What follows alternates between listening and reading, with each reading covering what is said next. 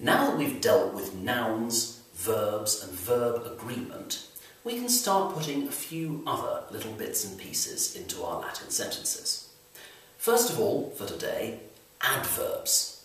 An adverb is a word which describes either how or when a verb takes place. Here are a few examples. Bene, well. Fortiter, bravely. Greatly, soon and often. They're describing how the verb happens or when it happens. Now, the positioning of adverbs is a little flexible. For the most part, they tend to come before the verb in a Latin sentence. But adverbs that are to do with time, words like diu for a long time, interdum sometimes, mox soon, they will sometimes come at the beginning of the sentence, before the subject. So even at this early stage, we're beginning to see that Latin word order is complicated. And for this reason, I have developed in Clarke's Latin a method of analysing each word and annotating it to show what it is. So let's have a look at this first sentence here. We're going to begin by establishing where the subject is. Now, usually the subject is to be found at the beginning. It'll also have a nominative noun ending, a in the singular or ae in the plural. So, as we expect, the subject here is at the beginning, and we're going to underline it. Copii, the troops. They're the subject of the sentence, the person or thing carrying out the action. Next, we need to find the verb. We need to work out what it is that the troops are doing. The verb is almost always going to go at the end of the sentence. It'll also have one of the OST mustis und endings. And yes, it's where we expect it to be pugnant. And we're going to put a box around it, like so. And that just leaves the word fortiter, which is one of the adverbs we had a look at earlier. And adverbs are bracketed off with ordinary brackets. So I'm going to put brackets around fortiter, like so.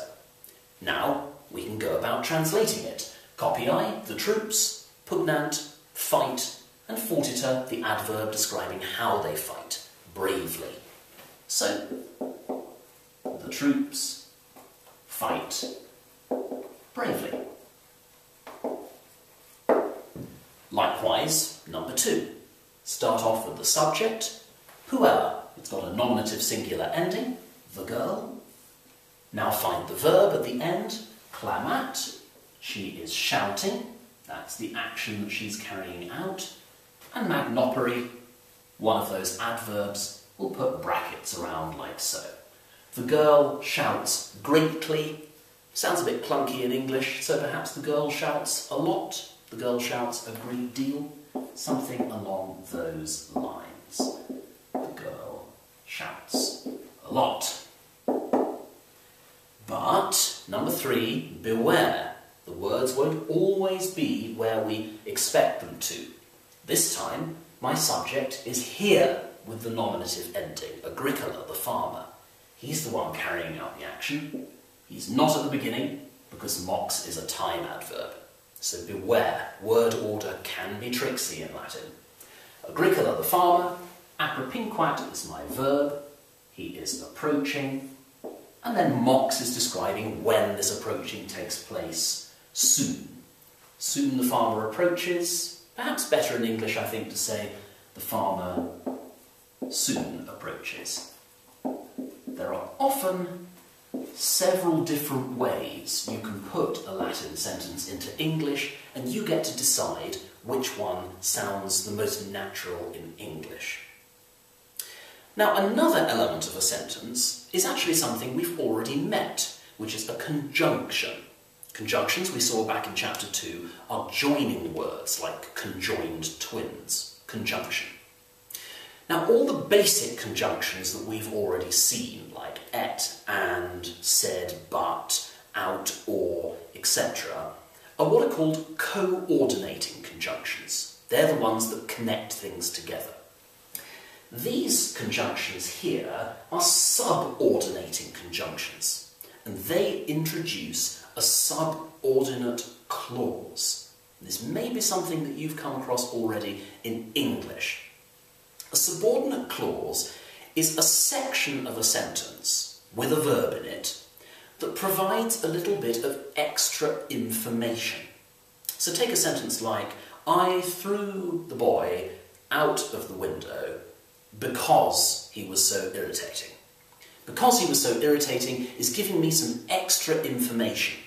The sentence would still function without it, and equally, we couldn't have that subclause by itself. We couldn't just say, because the boy was irritating, and then not say anything else. It wouldn't make any sense.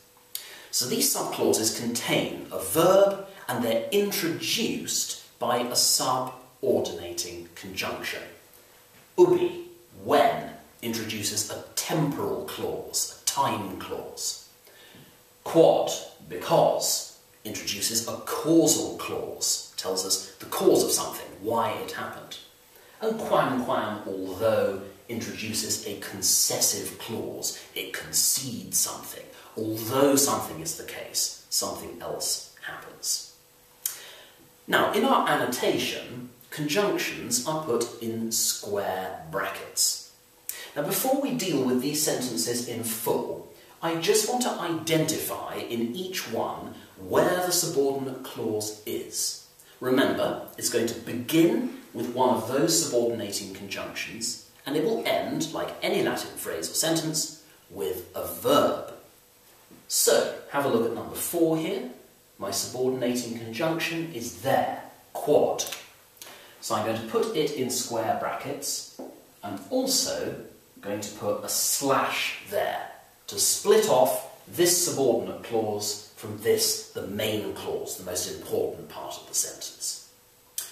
Now let's do the same thing in number 5. My subordinating conjunction this time is here, ubi. Again, we'll put it in square brackets.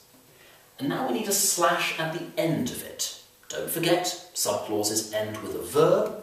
The next verb along, poeta, is a noun, cantat is a verb.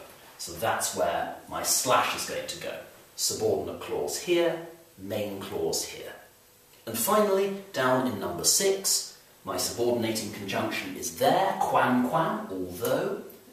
So it'll have a slash before it, and we need another slash at the end of this subclause here. In this question, the subclause has been sandwiched in the middle of the sentence, which is something Latin quite often likes to do. Now that we've done that, we can translate the rest of the clauses in exactly the same way as we've been doing before, and indeed apply the rules of annotation as we did before. So in question 4 here, filii are the subject of the main verb, while festinant is the verb, and femina is the subject within the subordinate clause, and vocat is the verb. So the daughters hurry, or the daughters are hurrying.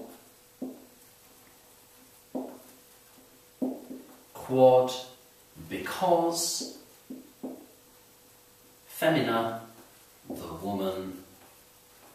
And vocat, calls, is calling. The daughters hurry because the woman is calling.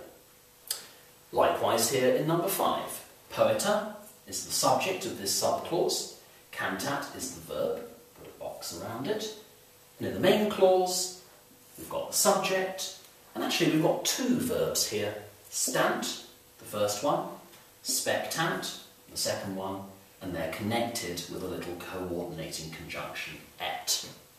So, ubi, when, poeta, the poet, cantat, sings, incoli, new subject, the natives, stant, that's they stand, et, and spectant, watch. When the poet sings, the natives stand and watch. And finally, number 6, I'm going to write the answer up here if I may, so I don't have to crouch down. Nautai, there's my subject of the main clause, and the rest of the main clause is here at the end. Known. Now, known isn't quite a conjunction or an adverb, it's a negative particle, so I'm not actually going to annotate it at all.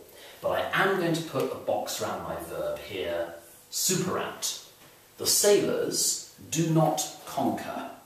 Or perhaps in this example, the sailors are not victorious. They don't win. The sailors are not victorious. Quam, although. Pugnant, verb, although they fight. And then bene is an adverb in ordinary brackets, well. Although they fight well. So, to recap, we start by looking for the subject of a sentence, which is underlined, the verb has a box round it, and the adverbs have ordinary brackets. And before we do any of that, we identify in a sentence if there's a subordinate clause, and we split it off using a slash, or if necessary, 2 slashes.